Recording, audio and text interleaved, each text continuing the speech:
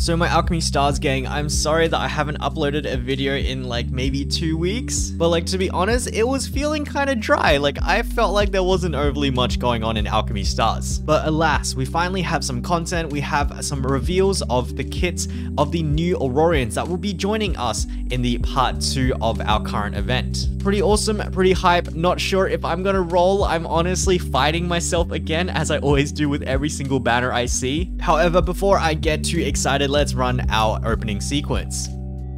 Hi, welcome back to another Alchemy Stars video. My name is Lace, and today we're going to be talking about Rouge, we're going to be talking about Ruby, and Florine over here. We are going to be doing some quick evaluations and then potentially seeing how they fit within the meta. But if you do want my TLDR on these 3 units, I reckon they are all very, very solid. In terms of meta at least, like waifu factor is through the roof, my guys. Alright, so with that said, let's start off with Rouge, who is turning out to be a 5-star fire unit detonator class with a pretty respectable amount of stats. Now, the interesting thing about Rouge and why I think she is so good is because she is very much like one of those, how do I say it, like the hybrid carries, or kind of like a dual purpose character. So I'm talking like Michael with the teleport, but also does massive damage. The Carleen archetype where you can teleport and convert. We've got Phyllishy who can teleport and heal. Rouge, in my opinion, is very, very much like that. And it starts off with her active skill, Clamp Fury. So choose one of 13 tiles in the diamond shape, dealing 350% damage to the selected tile and its 3 surrounding clusters. That is most certainly the detonator part. However, moving through, forcing enemies within range to move 2 tiles towards the selected tile. And that, my guys, is the support aspect of Rouge, the Brock upgrade. Heating, aggro mechanic, like a vacuum mechanic.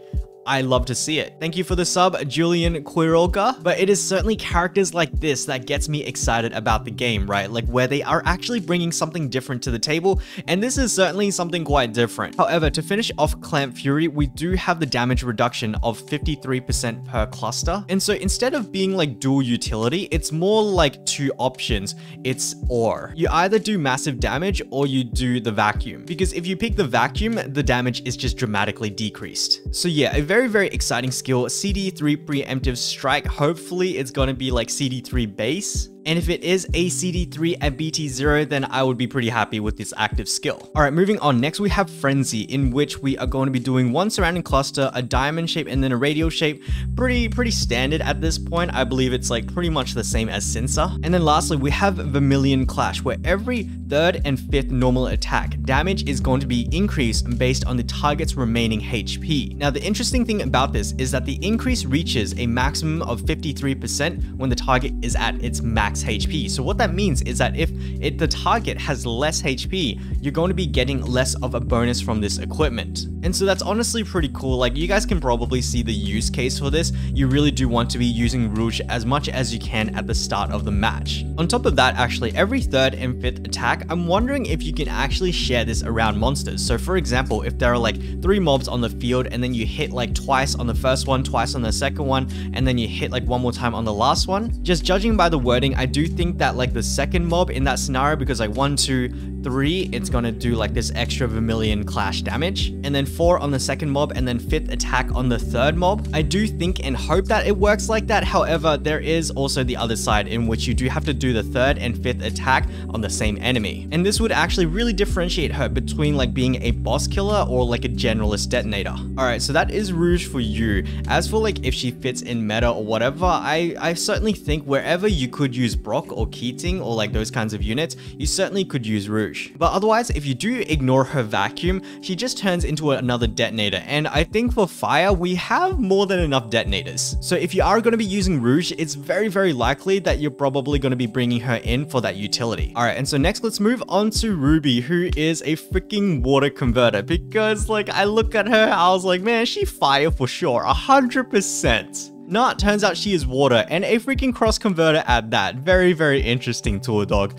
Very interesting. Okay, so just quickly looking at her profile, we've got water attribute converter class 2610. That's pretty standard for converters. And so with that, let's have a look at her active skill, which is Moonshot. Select max cross-shaped or max X-shaped range, deals 500% damage, knocks back the enemy, and turns the tiles within the attack range into blue tiles. Very much like your upgrade to your Maggie or your Nemesis or your Barton, the direct direct upgrade actually to your Barton. And so because I'm theorizing that she is a direct upgrade from Barton, I do think that at BT0, we are going to see a CD5 on the active skill Moonshot. However, the nice thing about Ruby is that she can actually switch from cross-shaped to X-shaped, which is the first time I think we're actually seeing this pattern, or a conversion at least, because I do respect that some attackers, like Pact, they do the X thing. Okay, and so on top of that, we've got inflict damage once on the enemy targets that are hit based on the current equipment skill level, which is nice because it looks like she's going to be scaling a little bit in terms of damage. And my guys, damage is always a good thing. Moving on, we have Strike Zone, which deals damage 130% to the 2 nearest enemies, and if there is only 1 enemy target, damage is inflicted twice. Okay, I'm a massive fan of these skills. And so it's kind of like, okay, if I have 2 enemies, I'm going to split the damage, but if there's only 1 enemy, then I am going to focus everything on that enemy. And that's so good because I really feel like that's how snipers should be, although, you know, Ruby isn't really a sniper. For snipers to be able to just like hone in on a target and deal massive damage to them. So yeah, I do hope that we see more snipers with this kind of chain combo. However, my guys, don't expect too much because she only has 2.6k attack, which is in line with converters. Like, I'm just saying, keep your expectations a little bit low in the damage department. Okay, and so that's going to lead us to the equipment skill Slugger, where for every 3 times the chain combo deals damage to the same target, inflict extra damage equal to 3% of the target's current HP and no less than 150% of Ruby's basic defense. To me, honestly, that sounds like quite strong and really makes up like some of it, at least for this low attack, well, the naturally low stats for a converter. I really do think the direction and the design of Ruby, like being a very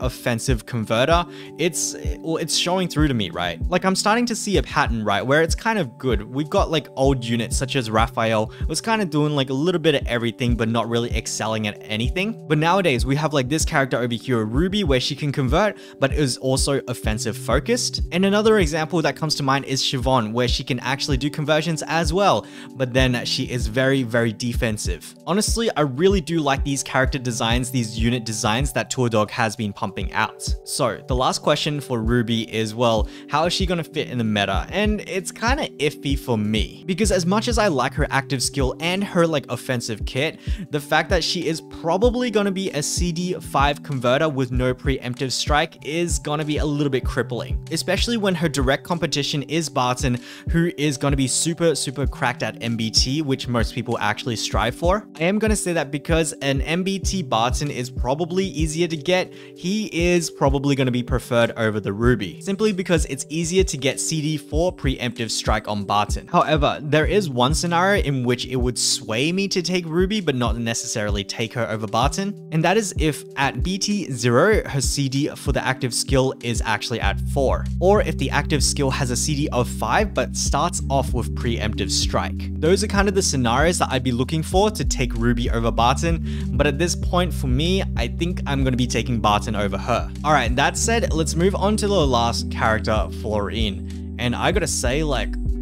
chef's kiss. Okay, so Florine is a Thunder attribute supporter who has pretty decent stats, to be honest. Like, I see 3.1k, I'm like, you know, for a supporter, that's pretty good. And so let's start things off with the active skill Slither Zone, which is going to have a CD3 and preemptive strike at max breakthrough. And so in a nutshell, her active skill is essentially like your Louise or your Isvan, but even better. And so just by that logic, I would say that she's probably going to start off at 0 BT on a CD4 with 0 preemptive, so no preemptive, because that is in line with the other 2x chain combo units. Okay, so like I said, she is a 2x chain combo unit where you can actually cast your chain combo twice if you activate this active skill before using it. However, the 6-star, the upgrade to this one is that at the same time, the number of tiles required to trigger Thunder Aurorian chain combos is -1.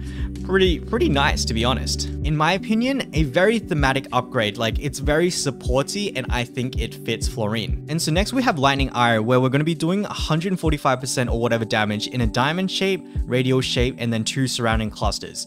I think that's quite solid. Honestly, I'm actually a pretty big fan of the diamond shape, and to have it on the first stage of the chain combo is pretty nice. And on top of that, she is also functioning as like a pseudo detonator. If you guys think like Victoria, that's the first person that came to mind. 3.1k attack at like 145% on diamond shape, radial shape, and clusters.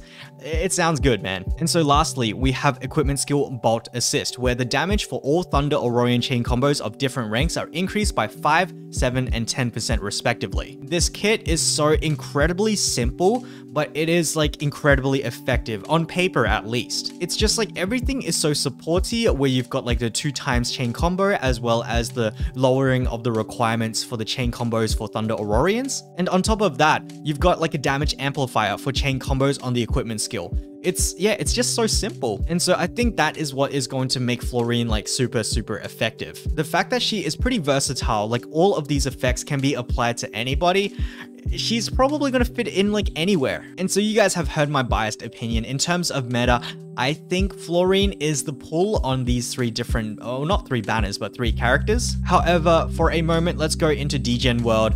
I'm going to say, like, in terms of waifu factor, Florine is bae. So honestly, that's pretty much it for the evaluation. I want to know what you guys are thinking of in terms of Florine, Ruby, and Rouge. Are you going to roll for them? Do you think they're looking pretty busted? For me personally, I don't know if I will roll for Florine. Like, I am really battling myself to not roll for her because they are permies, but she is really cute and her kit is pretty sick. But honestly, I want to roll for her because she's cute, okay? And so my guys, let me know what you think about them, as well as if you are rolling for them down in the comments below. And if you do end up leaving a comment, then thank you guys so much, because it means you've made it up until the end of the video. If you did enjoy this video or find it helpful, then please consider a like, and if you would like to see more, then please consider a subscribe. But otherwise, my guys, as a hamster with a baseball bat once said, all good things must come to an end. And so thank you guys so much for watching, and I'll catch you guys in the next video. Bye bye.